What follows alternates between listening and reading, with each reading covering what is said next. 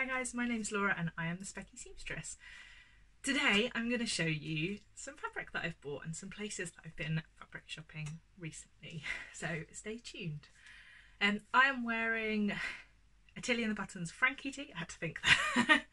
A Tilly and the Buttons Frankie t-shirt in a polka dot jersey. The sleeves and the neckband used to be a t-shirt dress that I bought. It actually wasn't in my video of looking at my old unwanted clothes because I'd already planned to make this before. I was just waiting on the plain black jersey, which I bought from Minerva Crafts. So very happy with this. This is going to get a lot of wear. You'll see it many times, I'm sure. I travel around the UK for work semi-frequently, and whenever I go abroad as well, I like to explore the fabric shops, and I thought it might just be quite nice to show you new shops when I am going out and exploring them, and you can kind of see them with me. So I have been in Glasgow and Perth in Scotland for work the last few days, during the last week, so I thought I would show you where I went. I did go to Remnant Kings, who I've spoken about before, because I've been there before. It's right in the city centre, and I didn't buy anything this time, and I actually didn't film anything this time either, so apologies for that one, but I'll film again another time when I'm up there. But I didn't pick anything up. I think I might wait until they next have a really good sale. I'm a bit of a bargain hunter.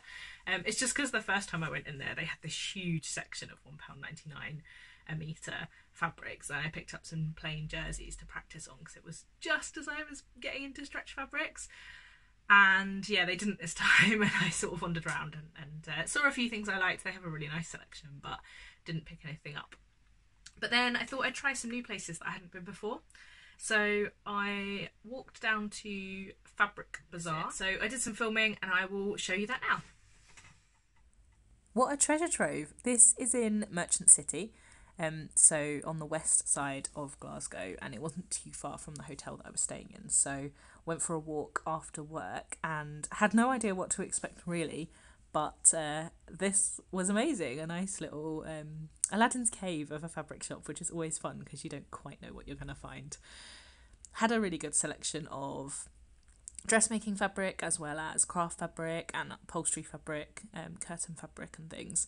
Good selection of tartans. I'm about to show you what I purchased. Look at that. Look at the little coloured flecks.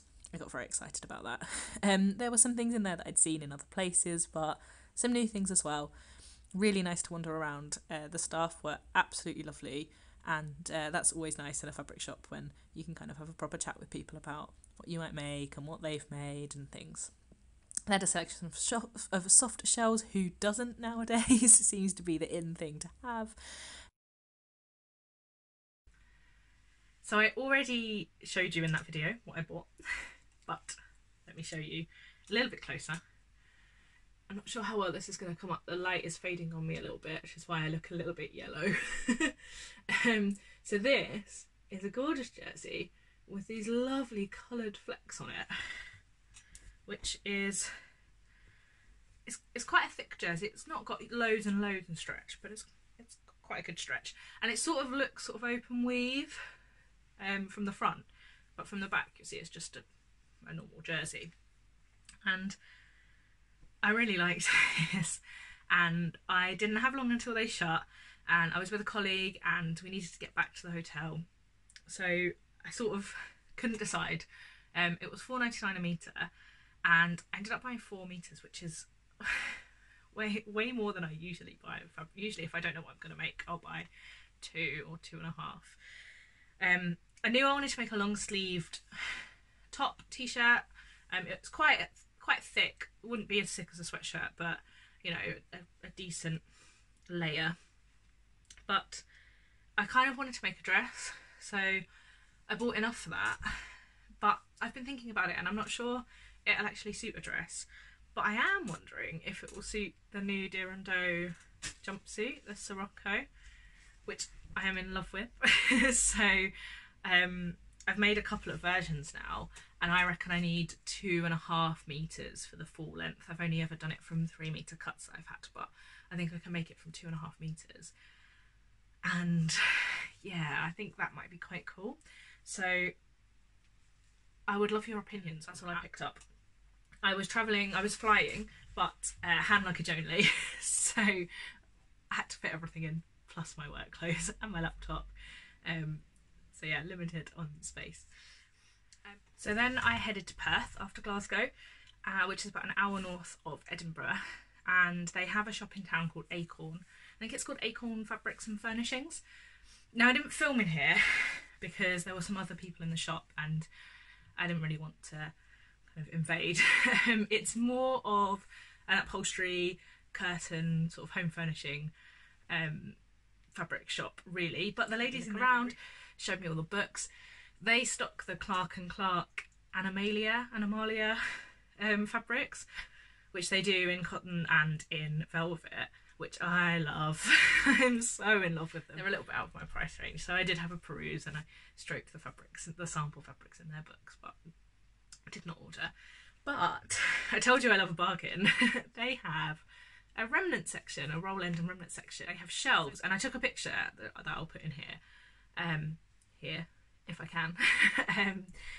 And I love a rummage. I was brought up looking in boot fairs and boot sales and charity shops and things, so this appealed to me very much so. And I picked up a couple of things. I picked up this, Laura, and it's lovely, like these grey geometric type patterns, and I think I've got a good sort of metre and a half here, and this was £3 for the remnant, which I thought was really good. I can't decide, and I would really love your help on this. Tulip skirt or shorts? Or something else if you think it would look good. It's too thick for a top or anything, and I've not got enough for a dress. It's not really thick, and it has sort of a little bit of drape to it, but you can hear that it's got structure to it. And it has like a twill. Let it try and focus. Twill weave to it.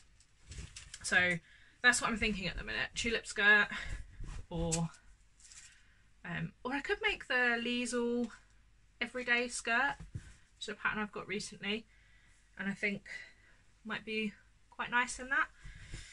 So yeah, welcome your opinions. And I also picked up this, which is not going to show well on the camera at all. I'm shimmying closer. This is a navy. Oh, it might be doing better than I thought, actually. This is a navy, I think, wool blend. It doesn't have any information on it, but it certainly feels that way and looks that way, I think. It has a little bit of a weave on it. It's a gorgeous navy. There's 1.5 meters here easily. And when I picked it up, when I took it to the counter, the lady working behind the counter said, "Oh gosh, that's beautiful. Oh, if I'd have known that was there, I would have bought that." So I felt a little bit guilty.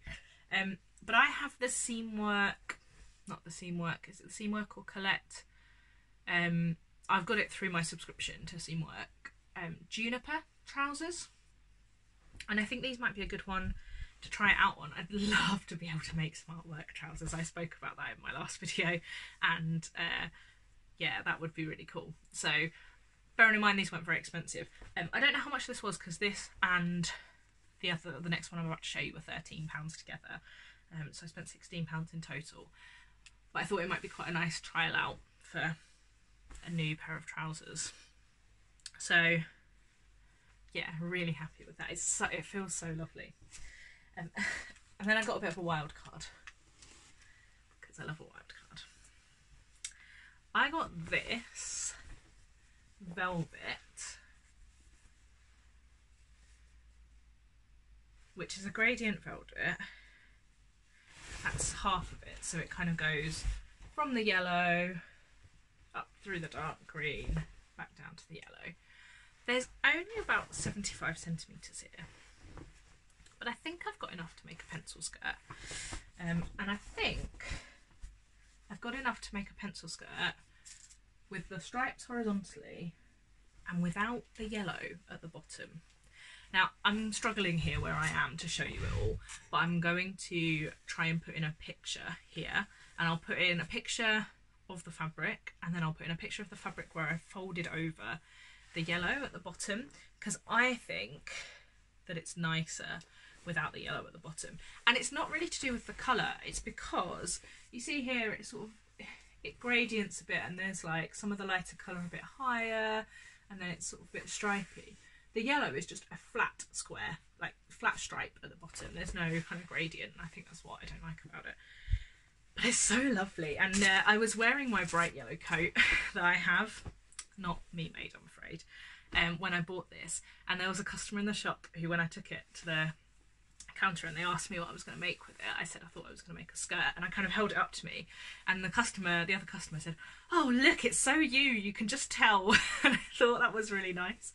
So yeah, very, very happy with that. Then also in Perth there is a company called McNaughton Holdings. They are based in one of the industrial estates in Perth, just quite close to the office that I was in, and me and a colleague went down. They have a warehouse sale every month for 2 days. So they don't sell fabrics traditionally, they sell clothes and home furnishings and scarves, and they're all, well, not all of them, but most of the fabrics are Scottish woven wool. And we didn't know much about them, we just knew that there was this place down the road from the office that had warehouse fabric sales every couple of months. We went there, and it's just like a warehouse, as you would imagine from the name. I'll put in some footage here, but the video isn't that great because there were quite a lot of people there, and we were in a little bit of a rush, and I didn't really show you the fabrics, but I'll put in the footage that I took here. So as you walk into the warehouse, there's a huge selection of tartans, and then a whole range of kind of upholstery fabrics in wool. And the sale that they have, it's either £10, £5 or £2.50 a metre, so really good value. They also sell some of their kind of scarves and handbags and other bits and pieces. They had some jackets for sale as well that must have been end of range. But yeah, just a really amazing place to have a sort through and not really know what you're going to find. So had a really good time looking here. Now, by this time, I was pretty close to flying home, and I didn't have a lot of room left in my bag, and I was trying to be sensible. But I picked up this, which is a beautiful bottle green wool. So you get a sticker with it on, so it's 100% wool. I'm hoping that shows okay. If it doesn't, I'll tell you what it says.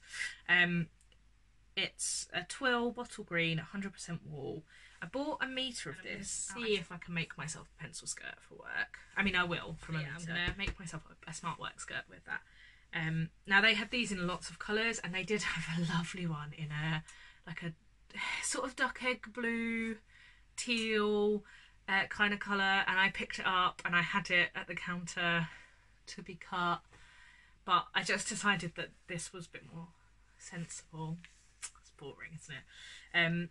But I do happen to be going back up to Perth the 2 days that they have their sale in July, so who knows what I'll get there. And then I picked up this wide herringbone. Now this is going to come up too bright. This is a deeper